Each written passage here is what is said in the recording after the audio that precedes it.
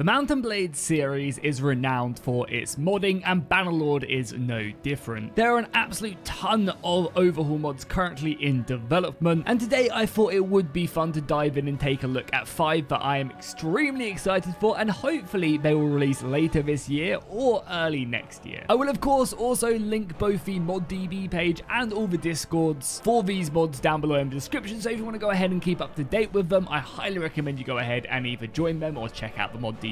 And if you want to see more videos like this on the channel, don't forget to go ahead and hit that subscribe button, drop a like and a comment down below, and let me know. I'm more than happy to do more of these news related videos where I basically keep you guys up to date with the ongoings of the Bannerlord modding world. For our first mod today, we have to take a look at probably what is the most anticipated mod out there for Bannerlord, and that is the Kingdom of Ardor Lord of the Rings modification. This mod looks to completely change Bannerlord from the very core and foundations of the game. Of course, adding in a completely new Middle-earth campaign map. They plan on having multiplayer, a brand new story mode which will go alongside the sandbox mode, which will allow you to play as characters such as Aragorn in the Battle of Helm's Deep, Gandalf in Pelennor Fields, the Witch King, and so many more characters in these kind of glimpses of the Lord of the Rings narrative. On top of that, they also plan on having several playable races such as elves, dwarves, dunlinglings, orcs, hobbits,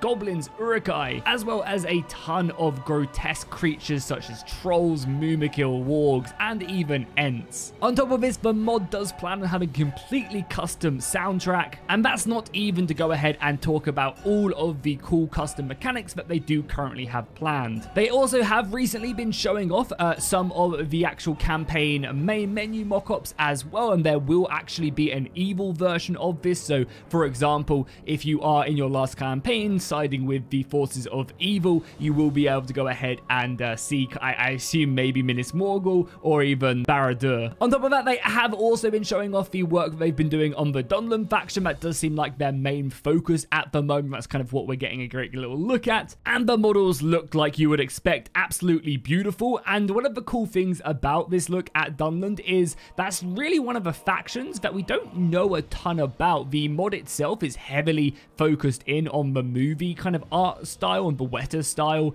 of costume design. So Dunland is one of those factions which really they have kind of free reign on because you don't really get to take a look at them. So it's actually really cool to kind of go ahead and see the way that they are approaching this. The models look absolutely beautiful, and yeah, I mean, looking at this, it makes me feel like I actually maybe want to do a Dunland campaign when this mod does come out. Speaking of which, the actual game is set 2 years before the formation of the Fellowship, and you will actually be able to go ahead and join the Fellowship if you attend the Council of Rivendell, which is actually really exciting. Being able to lead the Fellowship off into the corners of Middle-earth to try and destroy the ring just seems super exciting. On top of that as well, you can also oppose the formation of the Fellowship, I believe, if you're siding with the forces of evil. So maybe you kind of go in as a man and oppose the formation, and maybe that can even prevent Frodo from even taking the ring in the first place. We'll have to see how that does develop. So Kingdom of Ardor is hands down looking like it's going to be one of the best mods for Bannerlord if they can go ahead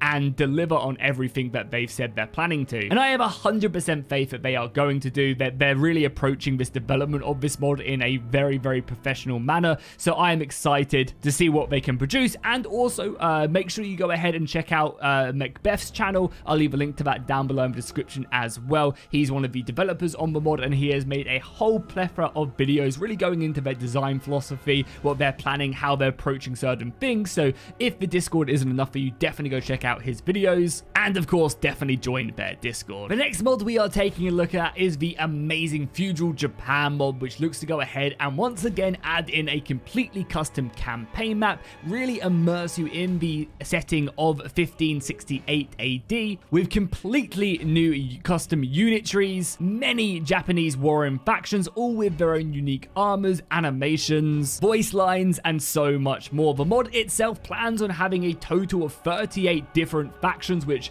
of course is perfect for the Warring States. The campaign map itself looks absolutely spectacular. They are really taking the time to really go ahead and take the life of Japan and import it into Bannerlord. The armors look incredible. They are going to heavy detail on just kind of some of the Lord armors, not to mention all the basic soldiers. And on top of that, they have also recently been showing some of the Portuguese merchant outfits and also Portuguese ships. So again, we're going to have a European presence actually implemented into the mod in whatever way. They have stated that they're not going to have like a heavy European presence, but there are going to be some notable factions. They have also mentioned that naval travel isn't currently a priority in the mod unless Tailworlds implement something that's not going to be their first priority to get that in. Maybe later on down the line they can go ahead and create their own system, but for now the focus is going to be on the land battle side of things. The mod is also going to have completely custom castles as well, so you're not going to be fighting over the cities of Caradia. You're going to be fighting over a complete plethora of custom Japanese feudal castles, which should hopefully make for extremely unique battlefields and also sieges.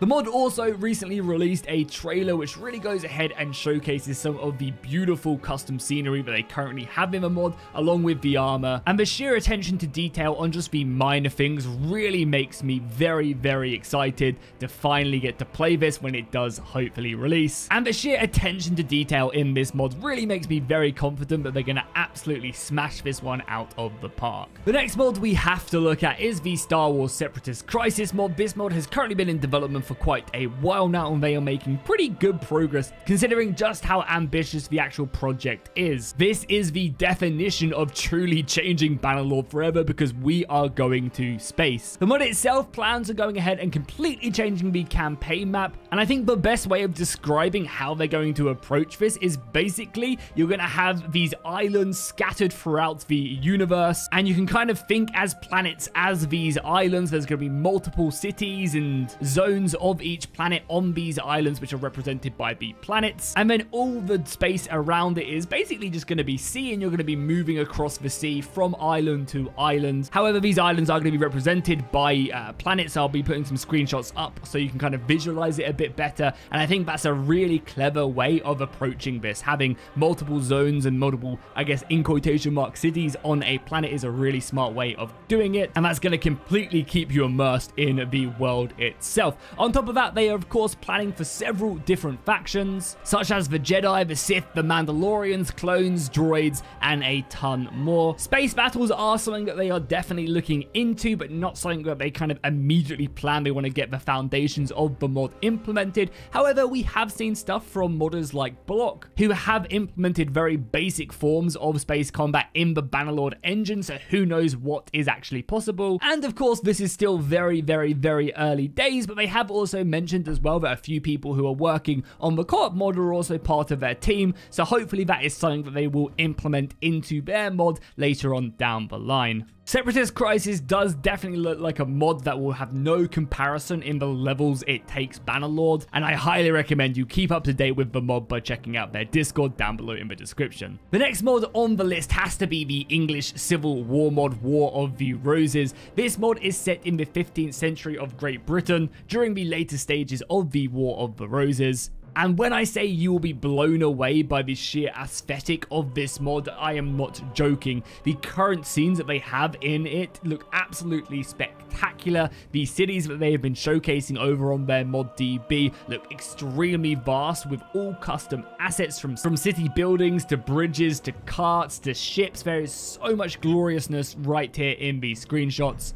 And that's not even to mention, of course, the armors, weaponry, heraldry, and so much more. The mod, of course, looks to have its completely custom campaign map, all with custom scenes for every one of the major cities and castles. There isn't actually a ton known about the current progress of the mod outside of these screenshots, because they don't actually have a Discord where we can keep up to date with it. However, they do regularly post content to their mod DB, so that is by far the best place to keep up to date with it. And they recently actually made a post speaking about the current update to Bannerlord 1.1, allowing the modders to actually go ahead and add on custom heraldry to units and armors depending on what faction they are a part of, which is of course a very, very exciting change. This mod looks to be absolutely perfect for those of you looking for historical accuracy in the medieval. Finally, but by no means least, we have In the Name of Jerusalem 2. This mod is currently set in 1187 and will basically lead to the fall of Constantinople in 1204. The mod currently is in early testing phases and hopefully will release later this year. It currently has an expansive map with tons of detail on the campaign map, several working factions from the Bulgarians to the Roman Empire to the Franks in the form of the Crusaders, and of course the Ayyubid Sultanate with a vast empire stretching from the south of Egypt all the way off into the east. The modders have worked tirelessly on the armors and also the civilian clothing, which shows in its immaculately presented cutscenes. Whenever you enter a city or village, you immediately feel like you are immersed in this world just due to everybody's outfits. The mod also currently has naval travel implemented as well, so you can lead crusades from the west and invade where you want to. And that's not even mentioning the level of detail with the units. The mod also has lance breaking, feast, custom culture, religion, which will massively affect how you're approaching your conquest, because in the Name of Jerusalem 2 you can only recruit from your own culture. This will make armies much more unique, and also pacifying regions will be really important so that you can then recruit from them as they convert to your culture. The mod also plans on starting off the player as part of a pre-existing realm, so this will immediately throw you into the chaos of 1187. However, you are going to be able to go ahead and leave that kingdom and go independent later on down the line if that is something that you do plan on doing. The mod itself is also heavily inspired by the Kingdom of Heaven movies, so hopefully you guys will be able to see a lot of flavor from that movie in this mod. 5 mods that I am extremely excited for Mount & Blade 2 Bannerlord. Let me know what you guys thought of them, and let me know what one you guys are most anticipating down below in the comments. Also, let me know if I missed one of the mods that you are most looking forward to, and maybe I can cover that in another video. If you enjoyed, be sure to go ahead and subscribe. We are currently closing in on 210,000 subscribers, so I'd really appreciate it. Drop a like down below, and I'll see you guys in the next one.